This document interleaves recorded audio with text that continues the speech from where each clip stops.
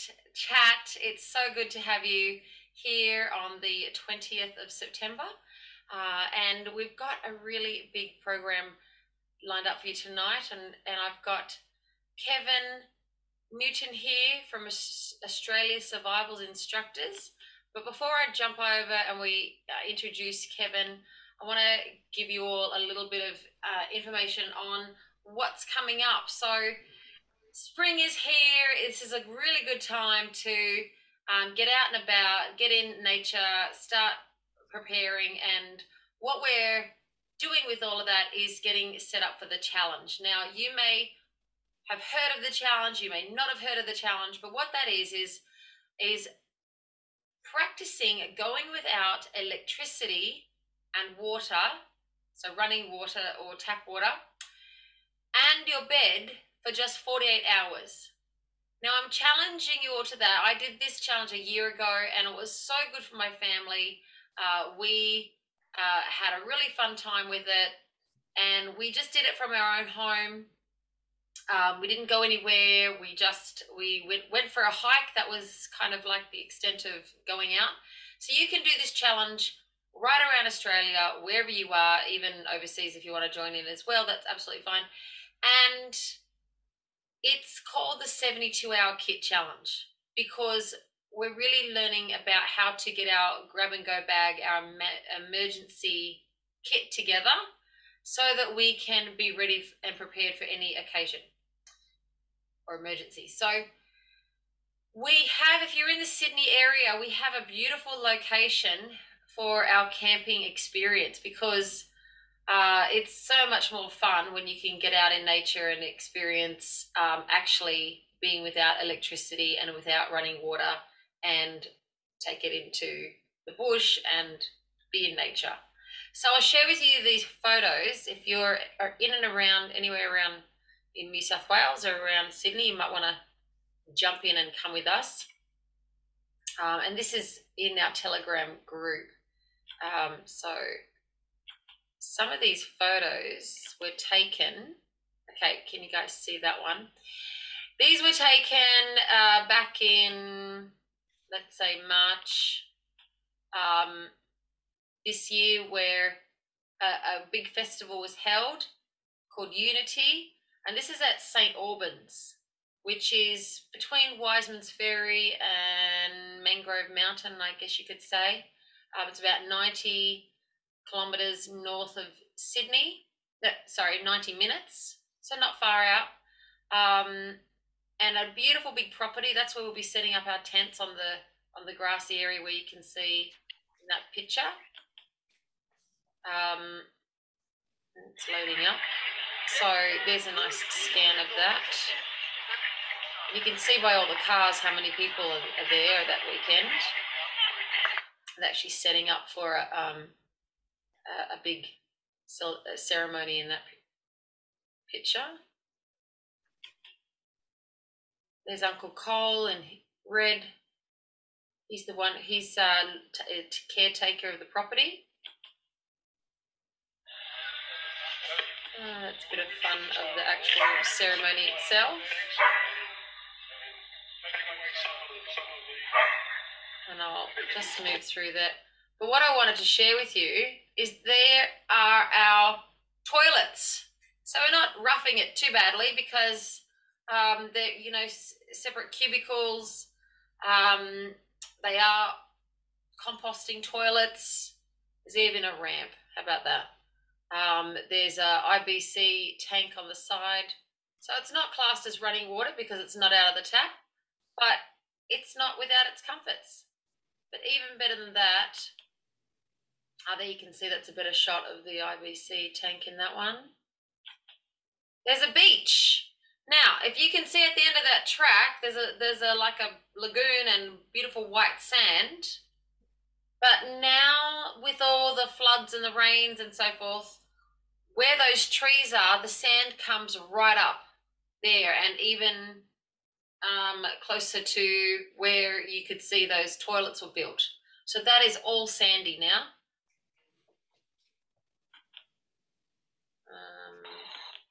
Okay, so that's a better look at the actual beach.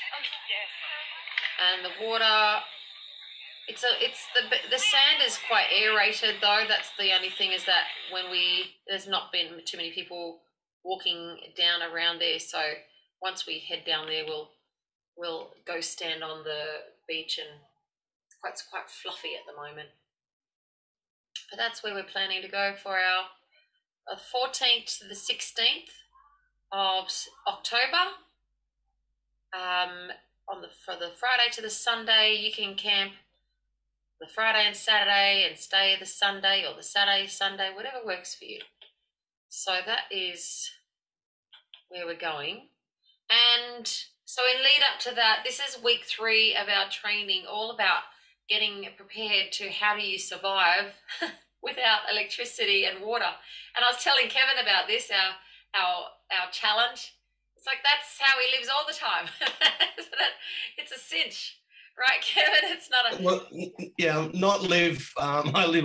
We live in an ordinary place, but when we do all the courses, yeah, there's no electricity, no water on tap, no proper beds, so it's just perfectly normal. Perfectly normal.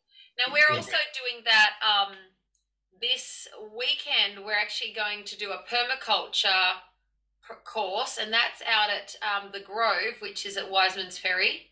And I posted a few pictures or a nice little video of that. But it's a beautiful property called the Grove, and so that's where we're going to be camping this weekend, again without electricity, but with beautiful composting toilets. So, we're not roughing it too badly at all.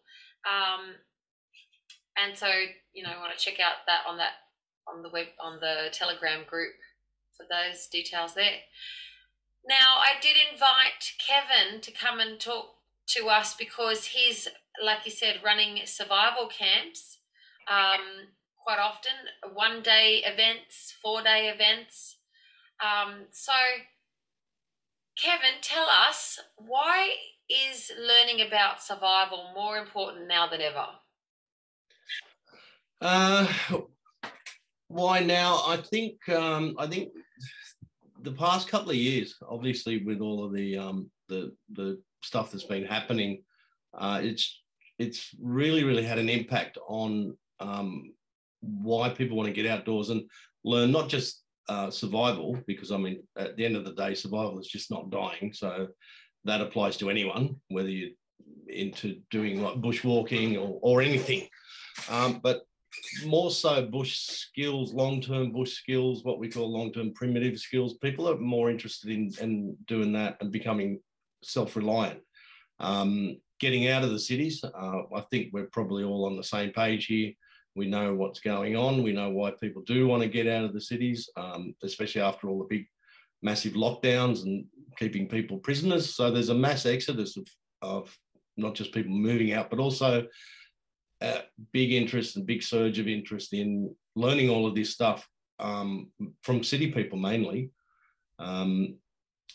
So yeah, it's really interesting to see. It's like we were talking the other day, Kelly. It's just, I've noticed we've been doing this for 11 years, and in those days it was a little bit different. It was like outdoorsy people, young guys wanting to join the army, things like that, or used to be Bear Grylls fans.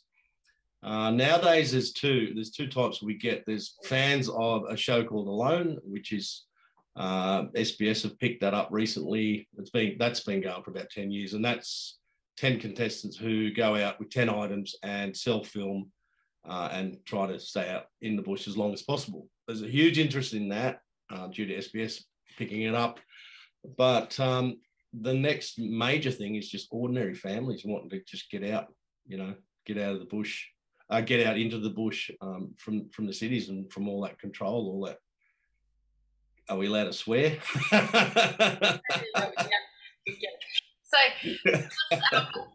what is it that you teach on your courses? Well, we've got various ones. So, there's 1-day, 2-day, 4-day survival. We've got 3-day primitive skills ones, which is a sort of tags along to the survival stuff, where it's a lot of hands-on making things. So survival stuff, it's the typical stuff, prioritising fire, shelter, water, rescue, which means signalling.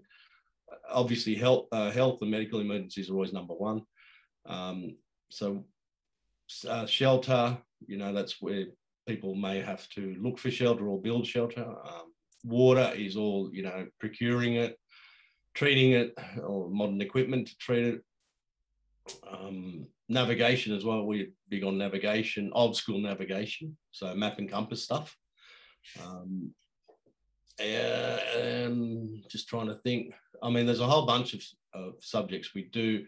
We do way more on the 4-day. Like the 1 day is like an introduction to all of those things,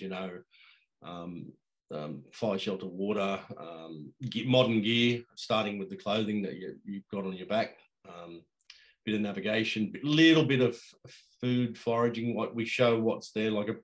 There's a huge interest in bush tucker, but it's not like just a supermarket. You can go out and pick things. People don't realise that. Things are very seasonal and things are maybe far apart. So I'm just trying to think of anything that would be sort of out of the ordinary that people wouldn't expect. There's probably a few more things on the long 4-day survival course we do that no one else does in Australia, which would be a bit of stone technology. So if you don't have a knife, we teach geology and how to make, things out of stones, as our ancestors did. We do game preparation, so butchering and skinning, tanning, little bit of primitive weapons. So we take students through a 3D animal. So 3D means rubber animal range where they don't know where the animals are. They've got to spot them and then obviously have a go at shooting them with primitive bows.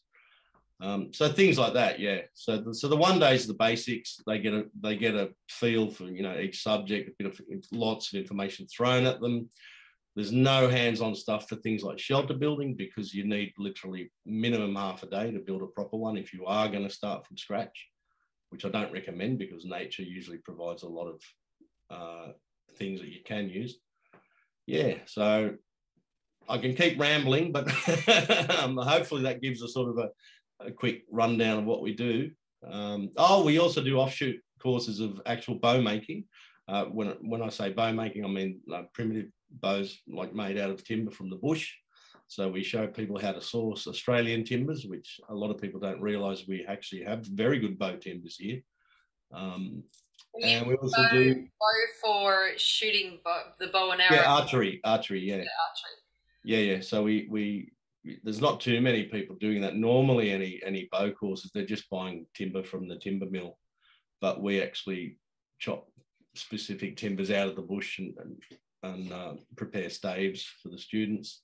We've also got a really basic blacksmithing course, which is like a hand crank blower, old coal sort of forge, very, very basics. And they're sort of offshoots from running the courses for so long.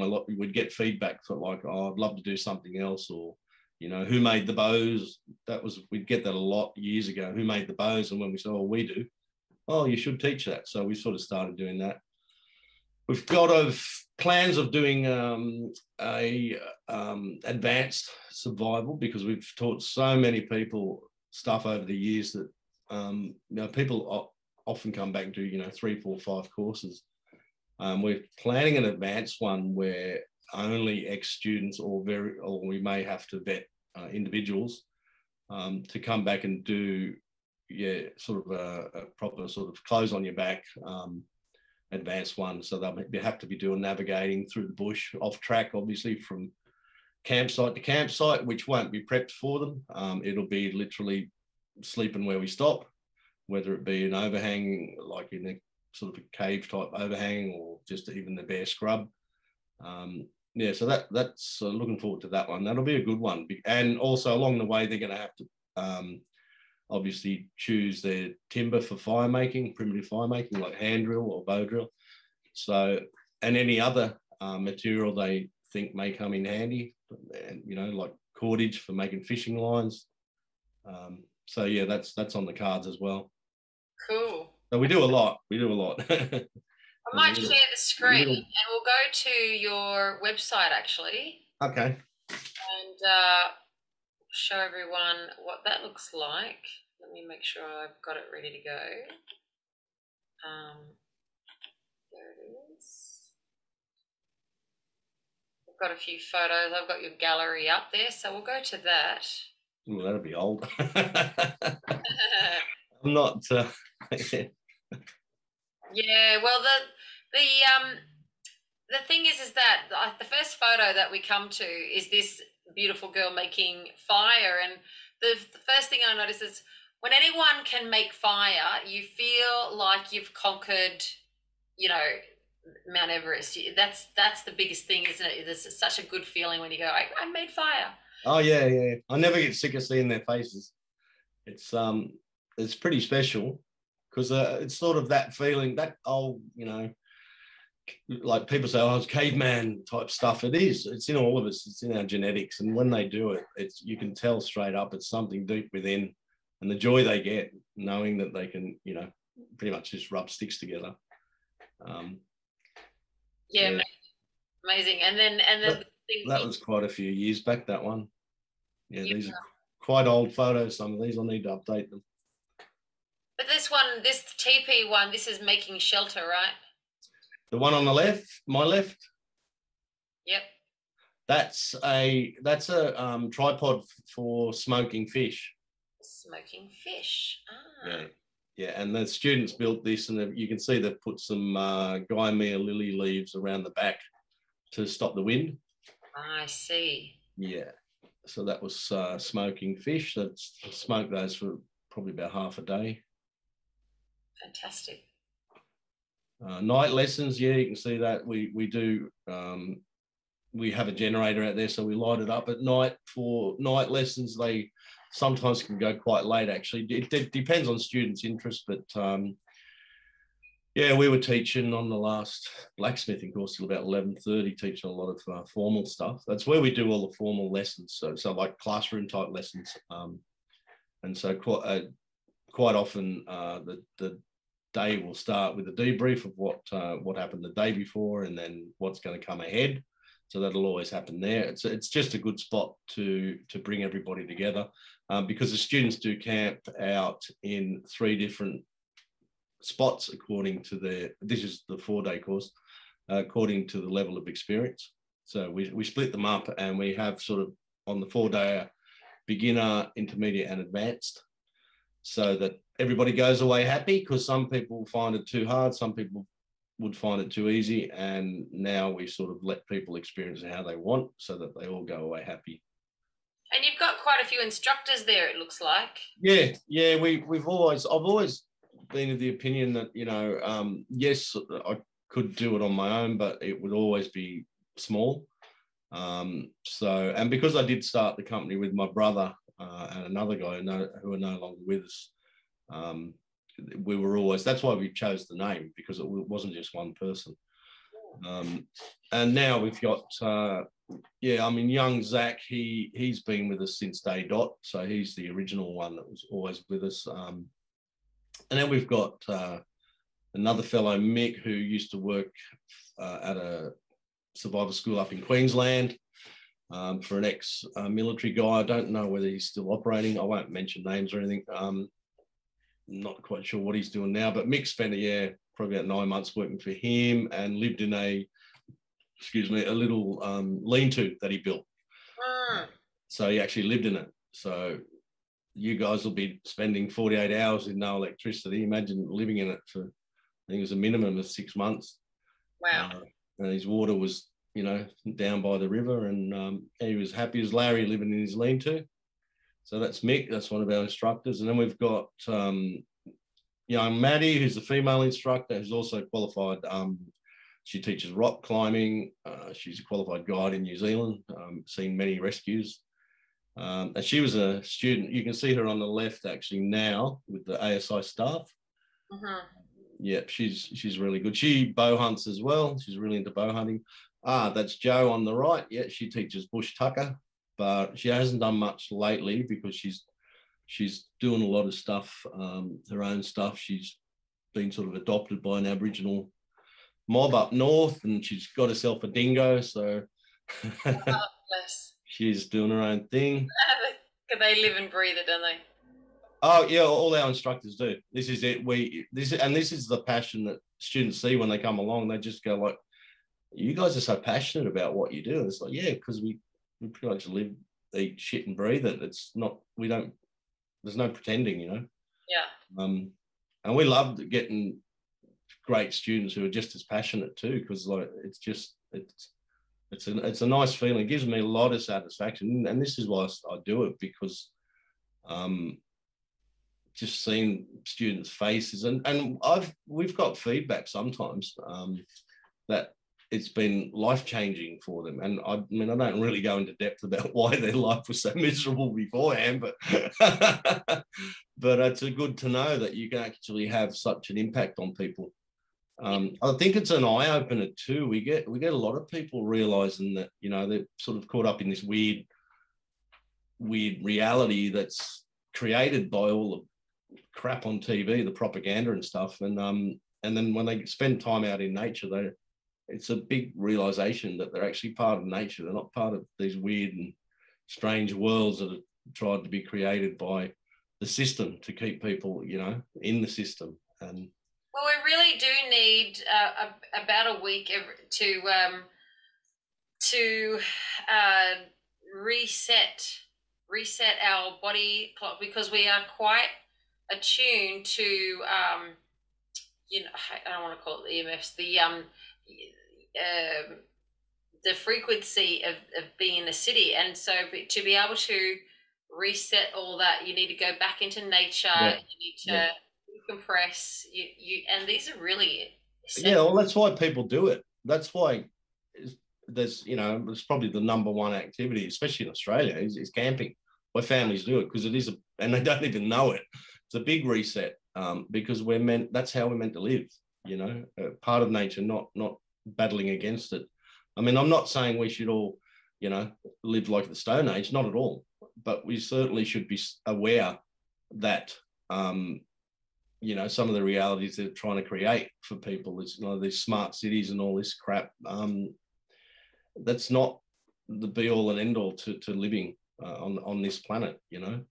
No one has to be like full on, you know, Nazi about stuff, but certainly a self-realization that, hey, you know, man-made systems can be broken. They can fail. We got to be self-reliant. You know, we've always been a part of nature, and we still are. Nothing's going to change. You know, consumerism's only been around, you know, 70 years, I guess. And before that, people were very, very self-sufficient. You know, families have their chooks in the back garden and rabbits and stuff, and that's just been lost in a couple of generations. So what we're seeing especially is young people who just want to learn all of that stuff, because it's been lost, you know, and they say, oh, I remember my nonna doing this, and, you know, my granddad would do that. And it's like so many people wanting to go back to that, which is great. I think people should realize they need to be self-reliant and not rely on, you know, the government or whatever else. No one's going to help you. I mean, you can see it with bushfires and things like that. You're just pretty much left on your own half the time. The floods. So we really do need to be self-sufficient. And I don't think things are going to get better. In fact, I think things are going to get worse. Yeah. That's my opinion. Yeah, and that's why if we can get out there and practice these things when, you know, times are not pressing, then we can actually have fun with it. And then when it does, you know, the custard hits the fan, then we can go into go mode and know what we're doing without freaking out. And I think that's the most important thing, is that if you can... The custard, I like that. Very polite.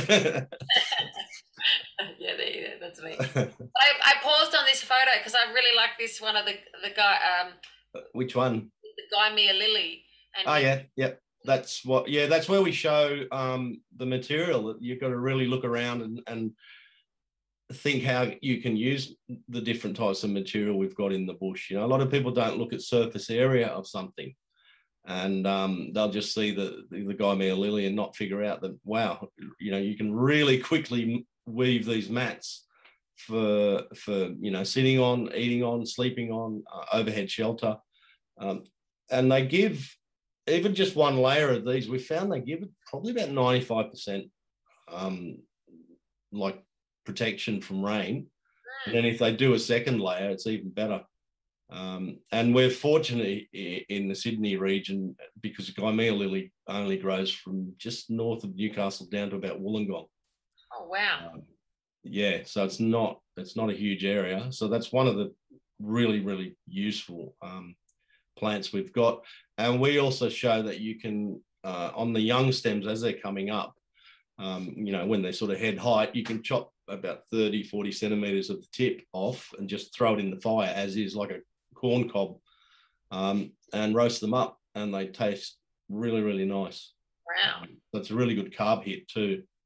So you can use the plant for food. You can use the old flower stems because they're quite long. They're meters and meters long, and they're very lightweight but strong. They're not hollow like bamboo. They're quite strong, the dried ones. So you can use them for shelter, all sorts of stuff. Leaves are useful. The whole plant's useful. It's really, really good, useful plant. Capturing water. For what? Sorry, catching water. Yeah, if you needed to weave the mats into water catchment. A couple of group shots. These are a few years old. Yeah. Yeah, primitive pottery. We do that on the 3-day primitive skills workshop. I teach students how to dig up clay, add some additives called grog, G-R-O-G, which is just crushed up pre-fired clay. You can also add things like river sand, which is more a temper because it hasn't been fired, but it's still useful. And then make pots that you can cook with. So because the pottery in an open fire is very, very low, it's probably the minimum temperature you want for pottery. It's about 750 Celsius. The walls of the pots are not fully sort of melted in the middle. So the outside surfaces are sintered. It's called sintering. And so they melt and join together and go hard.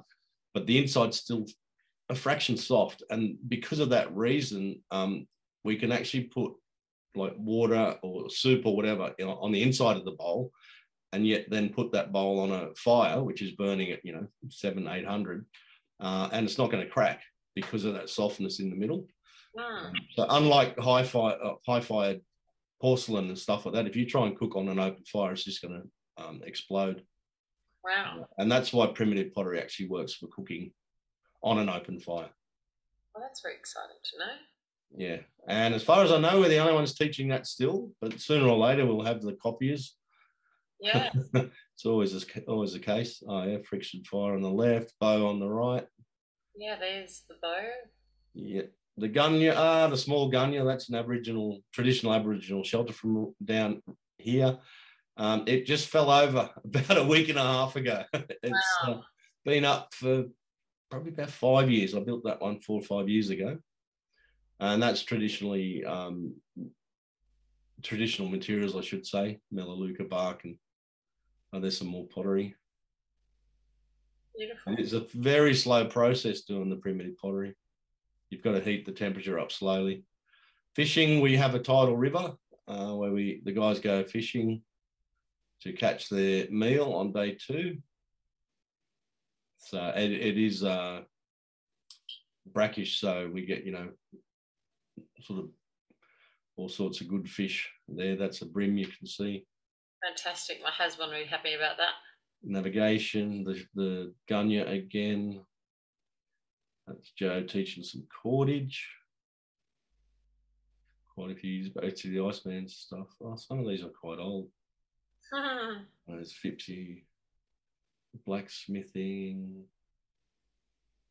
You notice how many females we get on our courses. We really promote that. I only mentioned, it's probably not anything new these days, but years ago, most of the guys that would go to survival things were, very male oriented, that whole macho sort of, I want to join the army type thing. And I purposely set out many, many years ago to not have a wasted opportunity of females not wanting to come because it looks too macho. So hence the female instructors. And Fantastic. As far as I'm concerned, it doesn't matter whether you're a male or a female. There's absolutely no difference for learning outdoor skills. So for those in the chat, they were asking the website address. So it's Aussie survivalinstructors.com. yeah, www.aussiesurvivalinstructors.com.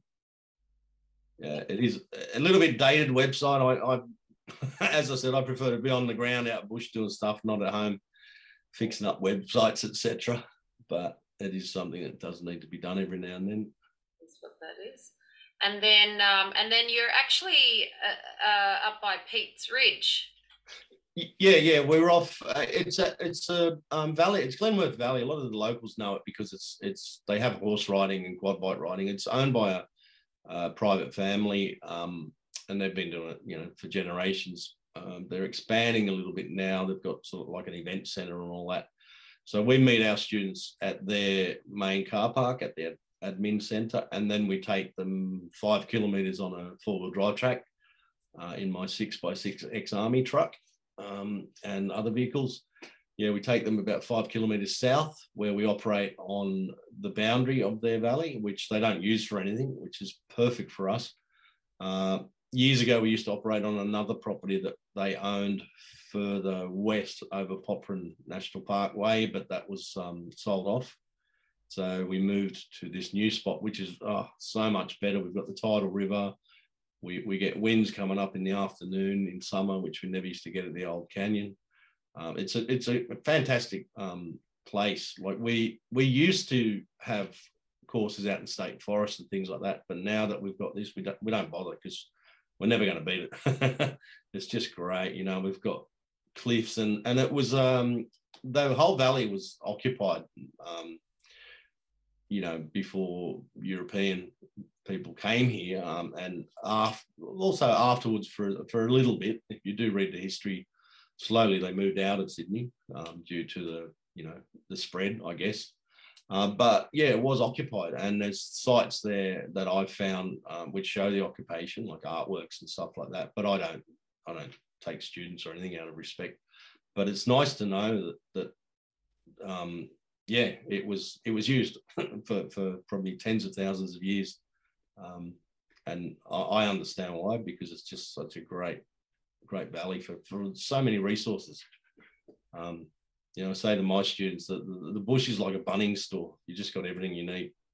It's really, really cool. Yeah, it is, especially if you know what you're looking for. Yeah. Now, when we go on our weekend away, we're not running a survival camp. That's for certain. No, you can see by that.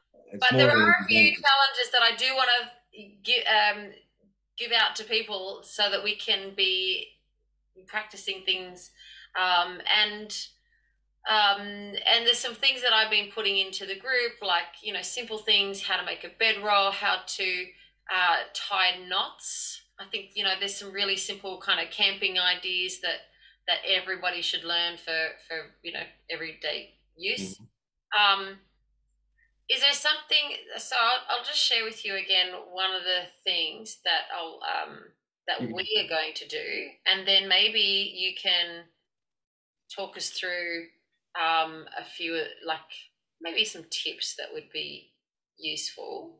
So let me just grab this up, because nobody knows about this yet. So I've told them that if they complete 10 activities, that they're going to receive a bronze award. If they complete between 10 and 20, they'll get a silver award. And if they do more than 20, they'll get a gold award. And then we're giving out prizes as well. As people upload their photos of their challenges that they're completing, we're going to do some fun prizes for those things. But nobody knows what it is that I'm challenging them to do. So I'll just read out a few of them, and then maybe you can give some tips for people. So one of the things that we're going to go in stages, right? So keeping it fairly easy, and then some maybe more difficult things. So some of them would be an observation. The other ones might be learning how to preserve and protect the environment that they're in, demonstrate how to extinguish a fire, maybe how to light a fire, or how to extinguish a fire if sparks catch on fire to nearby clothing or whatnot. Another one would be how to start a fire without using matches, how to use a compass, how to give emergency for first aid for insect bites.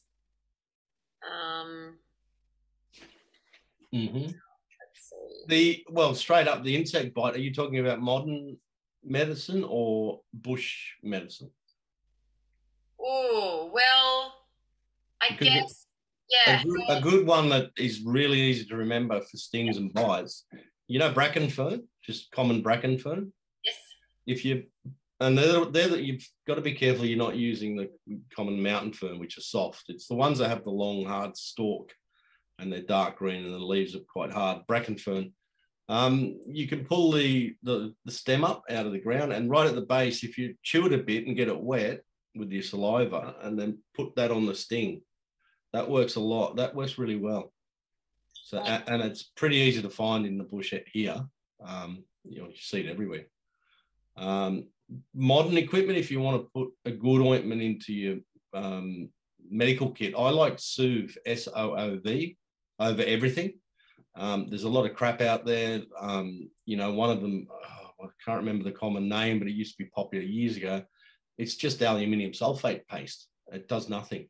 So Soothe, SOOV, and there's two types. There's one with 1% lignocaine, there's one with 3% lignocaine. Because what happens, it's good too if you could be sort of anaphylactic to anything. It'll stop your body pumping out the histamines. So, there'll be less chance because lignocaine is an anesthetic, and it works really well. Because I hate getting bit by those jack jumper ants, those really dangerous ones that sting rather than bite, actually. They're worse than hornets. And Soothe works very, very well.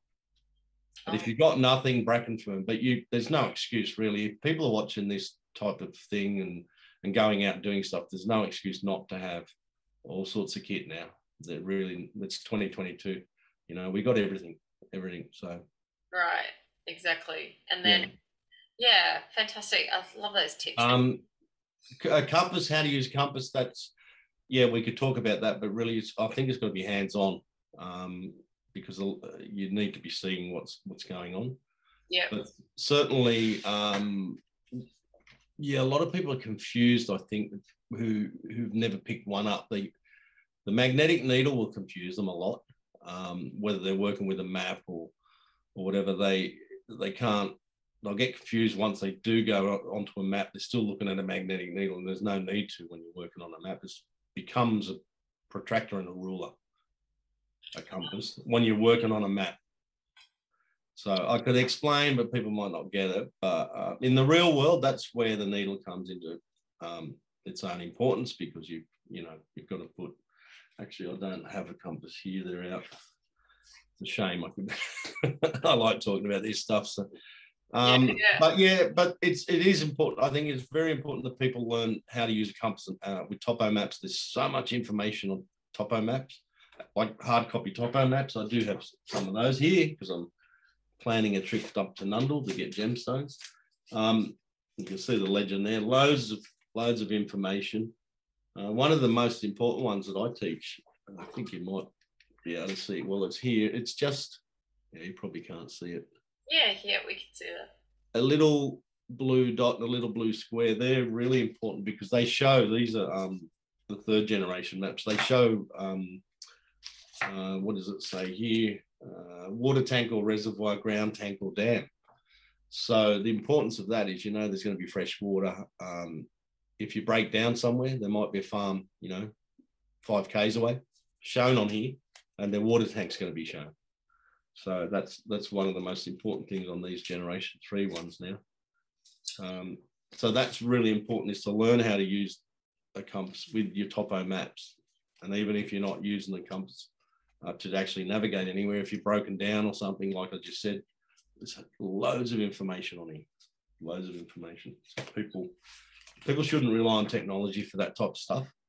Little GPSs and all that type of stuff, because if the batteries go, you're pretty well stuffed.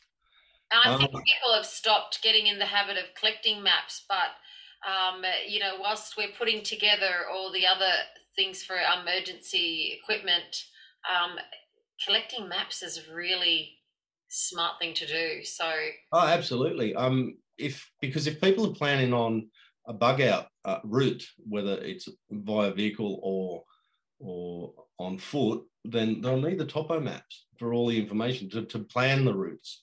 Any sort of off-track stuff, if you're serious about bugging out in the bush or parts of bush to get out of cities and that, you'll need these, because they'll show walking tracks, they'll show four-wheel drive tracks, and even if there's a gate, you can still walk up them. You can still walk at night. You can't just have a bug out bag and go, well, if anything happens, I'm just going to walk home. It's like, no, you're not, because you probably won't know where to walk, and you'd be using main roads or whatever when you could be using, other ways to get out of whatever predicament. And I was thinking about this today. Even down in major cities, people don't think about simple things like rail lines or stormwater drains, which run all the way across the city, as ways to get out of pretty nasty situations, which could or couldn't happen, but still have that mindset of, all right, what's an alternative route that I can take? You could go on that topic a lot. People just, because I see it all the time too, in some of the Facebook groups and stuff, and I've been into this sort of stuff, the last 20 odd years. It used to be called survivalists, not preppers. They'll focus on the stuff they carry in their bag, and half of it's just crap they don't need, and not focus on the reality of, all right, well, what if I do have to walk 30 kilometers out of a city? What if I do have to take routes at night? What if I do have to parts of it through bush? And they don't even practice walking with their heavy backpacks. They don't wear a pair of boots in and see what it's like to walk in for 2-3 days. So it's okay to start out thinking, all right, I better pack a bag. But if they're thinking about walking anywhere, they better be serious about it and better start practicing, because walking isn't fun. 100%. Yeah. That's 100%, because our survival of the fittest comes down to our fitness. Yeah, absolutely. Yeah. It's the mindset, the psychology, and the fitness. Yeah. Beautiful. Absolutely. Because did you guys go through, I had a quick look at the list. I think you may have covered some bug out stuff like bags and stuff, did you? Or? Yeah. So that's one of the things that I talk about a lot, is what to put in a bag, how to pack it, and even we start with the kind of bag that you need to carry. Because when we did it a year ago, we just took the cute little backpacks that we had in the house and got half an hour down the track and went, oh, that's so uncomfortable, that couldn't sustain us. Yeah. Well, I've got all sorts of stuff, but my main bushwalking backpack is Osprey, which is, I think they're either Canadian or American, but they have a guarantee. Like anything breaks on it, they'll replace it for free, even if you chuck it off a cliff or whatever. So they're good quality, they're comfortable. I used to do a lot of bow hunting as well. So with bow hunting, you don't want a big pack on your back. So we have what's called belt kits. I've got some stuff hanging there. I'll grab it. But this stuff is old Vietnam era water bottles and pouches with a bit of first aid. And even though it's like 50 years old, this gear, it's as good as the day it was made, because I have tried modern pouches and zippers break and things fall off, and I always go back to that stuff. Yeah. Funnily enough, it's a little bit heavy compared to modern stuff, but it's still going, 50 years later, or 50. They're made to last. Yeah, Yeah, so a lot of the ex-mil for anyone looking at gear, a lot of the ex-military stuff is pretty good, but the weight is the issue, you know. So you've sort of got to try stuff out and then go with. You don't want everything to be too heavy, but certainly, you know, if it's lightweight and it's not going to stand up to what you need it for, then you just use the military stuff. Yeah. Beautiful. Well, some other things on the list that people might want to do on the weekend is purify drinking water, um, identify cloud formations, um, how to treat someone who has fainted or is in shock, observe the stars and the sun, and maybe find directions. Some of them are quite Because north is magic. I'm lost. I have to find north. That's the one I love hearing all the time. It's like, no, well, you know where north is, but you're still lost. There was one. What was one of the first ones you mentioned before the purified drinking water? Yes. Okay. Purified drinking water. Obviously, you know, boiling works. One of the methods we actually get our students to do straight up from the minute they're at the four-day course, and most of them have never heard of, is simply using the sun, the UV rays and the heat from the sun. It's called SODIS, solar disinfection. You may have seen the, what are those battery operated things with the UV light called in the camping stores? What's the difference to that? Because I thought the sun would make water turn algae.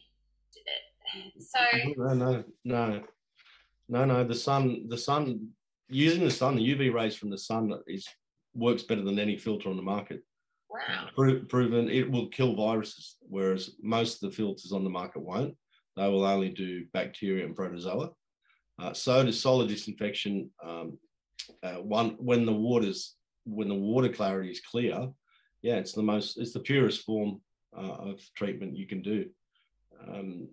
It's literally just, I haven't got a clear bottle with me, but I've got some Pepsi here. I'm drinking Pepsi. If I take the label off this bottle, I can fill that with water from the creek, reasonably clear. You will need to clarify it if it's not, and you can do that through your genes or whatever. 6 hours in the sun, and it's perfectly drinkable water, and it's killed any pathogens in there, including viruses. So there you go. SODIS. You can look it up. It's you see a lot of the people in third world countries. That's why they have these bottles on their shanty roofs, like tin roofs and that. That's what they're doing. They're just treating their water using the UV and heat. It's a combination. Yeah, a lot of people aren't aware of that. No, if you left some water in a bottle in the garden, there's no way it's going to turn to algae. Okay. I just okay. When I go to clean my guinea pigs' water, but that's because the guinea pigs are putting their saliva into it. I think that's for the reason then. Or it may not be in the sun. It's open. It's always getting stuff in from the wind. Okay. It's not. Yeah, I mean, now we've got 3 cats, and the same thing happens to their bowls after a while. You'll get it in the bottom, but that's different to actually treating in a closed. That's the difference. Okay. Closed bottle. Okay. Oh, good. All right. Some other things could be sanitization for your camp, disposing of garbage. See, simple things, but really important for the area. Planning a hike, like what we talked about. Cooking, using a campfire, camp stove. Okay, some more about first aid. Learn how to fold a cravat bandage. What you should put into your first aid kit. Now, thinking about your first aid kit, like you said before, there's some really good modern things that should go into your first aid kit. And you did mention having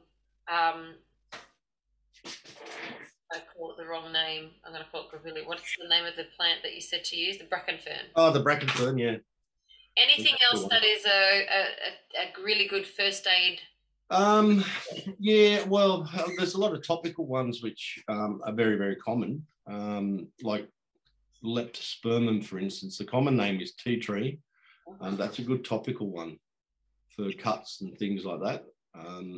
Not the trouble with common names though is that they're used on more than one plant. So when I say leptospermum or tea tree, I mean tea tree that you drink, not tea tree oil, which comes from melaleuca, which is a different plant.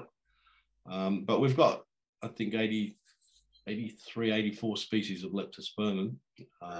Yeah, and you just crush the leaves and put it on any sort of wound or anything like that, and then you can wrap it with the bark from melaleuca or even some clothing. That's one offhand. There's a few others which are good for, say, diarrhea, like the kino sap from that really bright sap from gum trees, that reddish orange sap.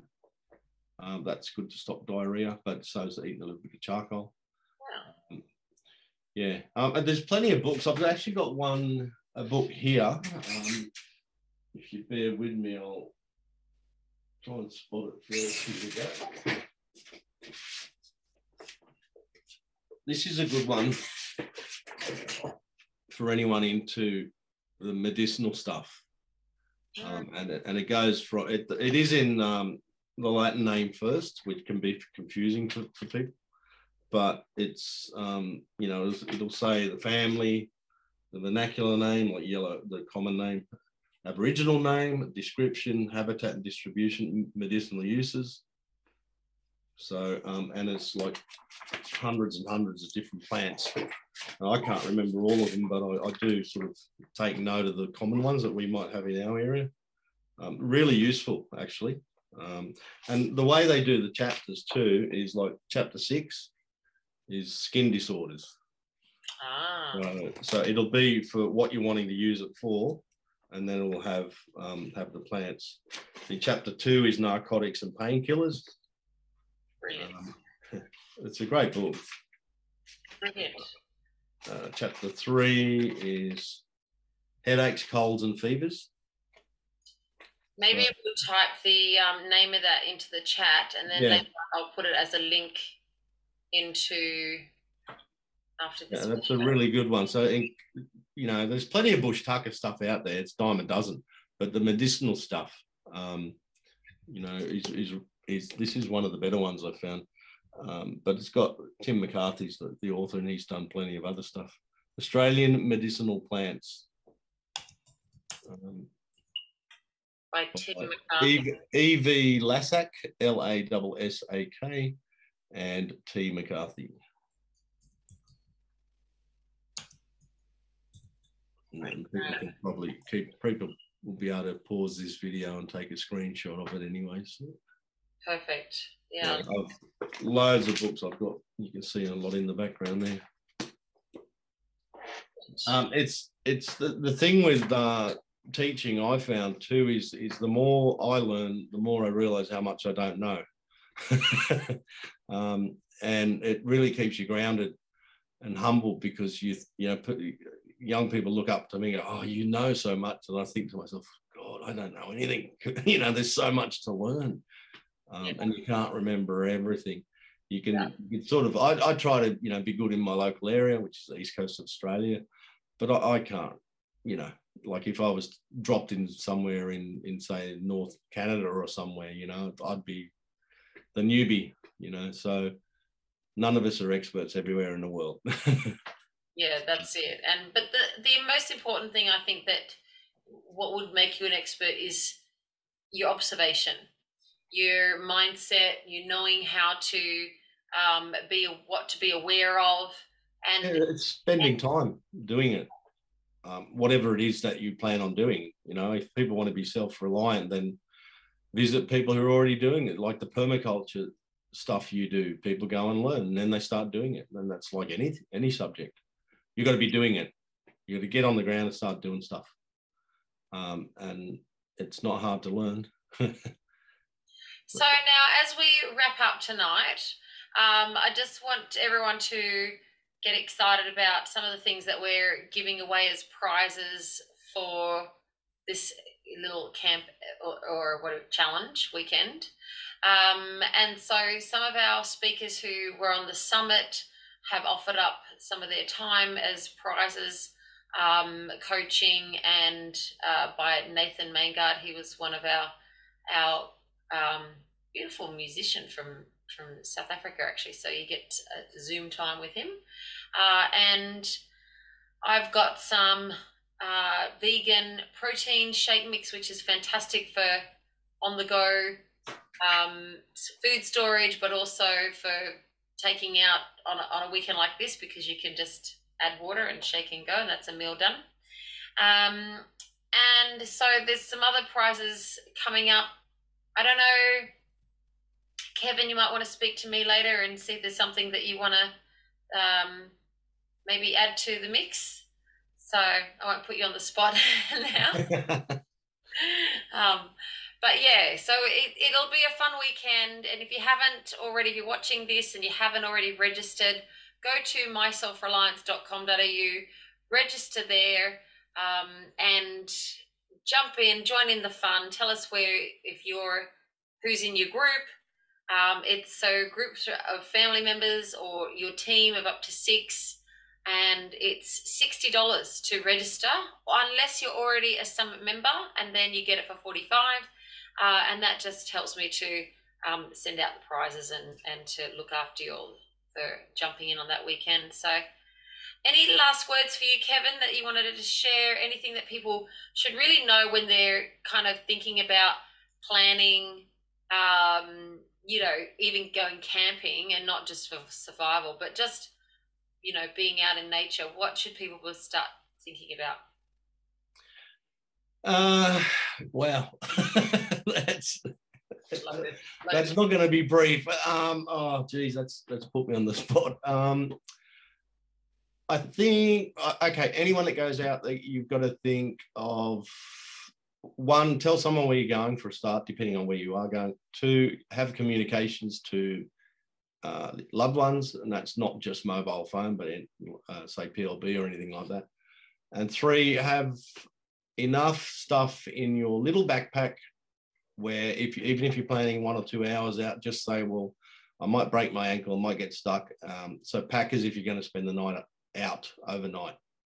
And there's lots of lightweight gear. You're only going to add a few more things to your kit, lightweight tarps, etc. A warmer jacket. So that's probably the 3. Tell someone where you're going, and have the proper equipment to spend the night out if you have to, and have proper communications.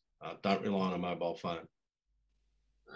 Good tip. That's for survival. That's what we teach for survival, not sort of bugging out and prepping. So hope that helps. Yeah, great tips. Well, thank you so much for being with us tonight. Oh, you're very welcome.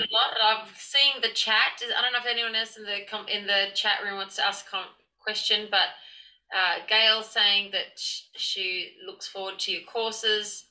And so if anyone wants to find Kevin, go to AustralianSurvivalInstructors.com and you'll find him there. You can see all about his courses there. And if you want to drop in on us on the weekend that we are doing our camp, you're most welcome to, Kev. I think that weekend may be free. I won't say it is free yet. I'll have to check.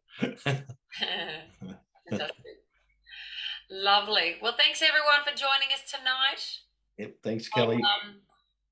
I will. Yes, Gail. So I'm going to press stop record. Now, anyone who's been on our calls before knows that all the good stuff happens after we press stop on the record. So you don't have to jump off just yet. But thanks if you're watching the replay, and we'll catch you next Tuesday. That'll be our last actual training, and then we have Jojo Sparks from Aussie Preppers Telegram group. She's going to come on and share with us what she does to prep. So look forward to seeing you all next week. Thanks again, Kev. Kelly recommends these nutritious fast foods for your grab-and-go bag. This vegan, non-GMO, gluten and dairy-free 72-hour pack provides you with loads of energy to keep you full for longer. Grab your Summit Special at myselfreliance.com.au and pick up a large protein shake, free with your kit.